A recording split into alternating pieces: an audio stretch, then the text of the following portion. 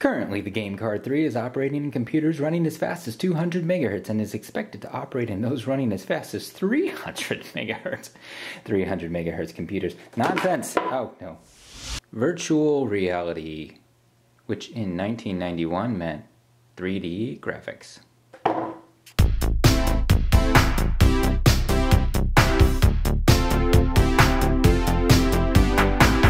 Okay, so this game card 3 thing is not relevant, it's some joystick thing.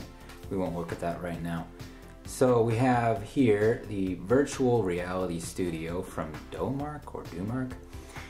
From 1991, you could build your own virtual reality. It was actually a 3D engine that included the 3D modeling, so you could create your graphics, you could create your entire environments, and then it had a programming language that would work for collisions and destroying items or whatever you wanted to do with it. So you could actually create games or whatever. So let's open it up here. And we've got this manual, which the manual is actually really good. I remember it being very informative here. It has a lot of information about the interface.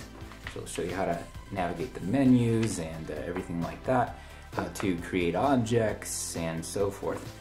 And then the best part of it is the programming language here. So it looks a lot like BASIC, and it just uses built-in variables and things that you could interface with in the language.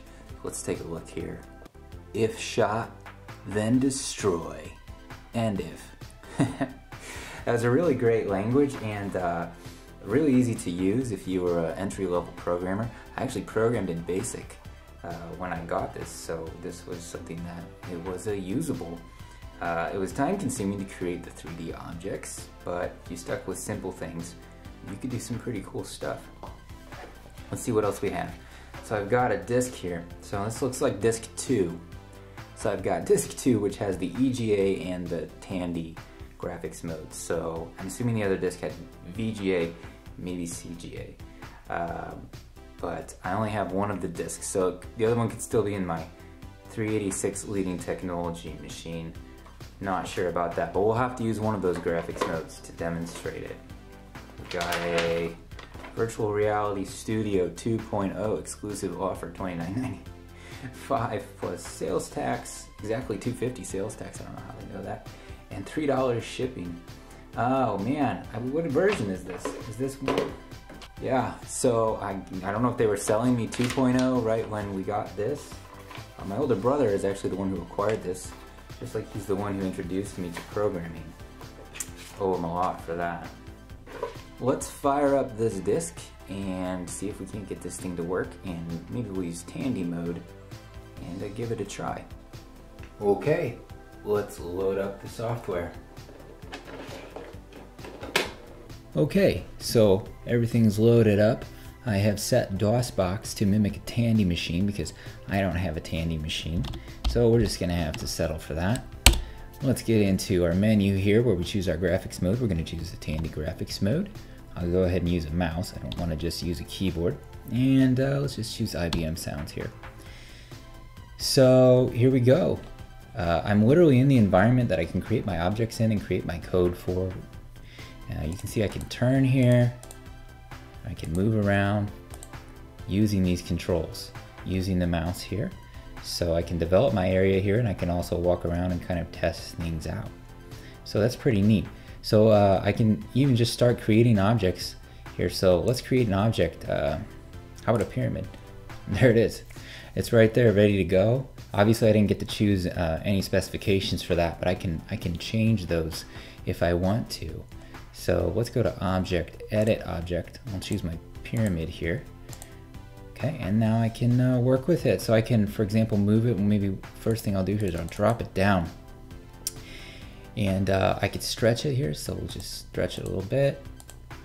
Go. And stretch it to the other side.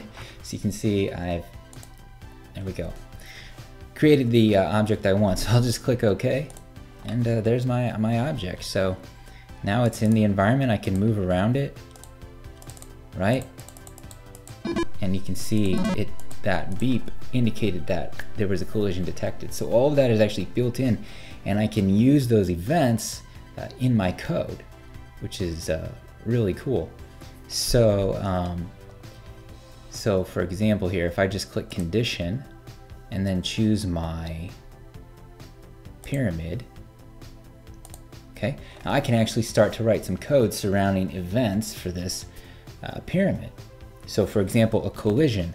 So maybe this is like a health thing and I'm gonna pick it up, so I wanna have it disappear when it collides. So I can literally just say if collided, and it even uses these question marks to make it, I don't know, I think intuitive.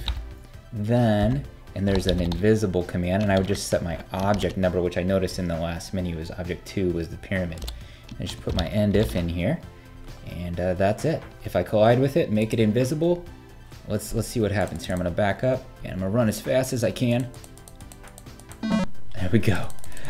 It's gone. So cool. For the time, 1991, this is an absolutely amazing development engine, in my opinion. Something so easy to use. The code is well documented, pretty powerful. Had all the different graphics modes. You could do this in VGA, it would look a little better. I mean, just absolutely amazing what this thing can do. A lot of fun, and even for me, I got it, I believe my brother got it in 1994, so it was a really cool thing. Even in 1994, it came out in 1991. So pretty neat. If you have any questions about it or anything, leave them in the comments. I'm not going to do a full-on development video here, but I might do that in a future video. So if you want that in a future video, just mention it in the comments. Thanks for watching. Well, before you go, let's get you subscribed to the channel, why don't we? Yes, indeed. Oh no. I guess I'm gonna have to trust you to subscribe on your own.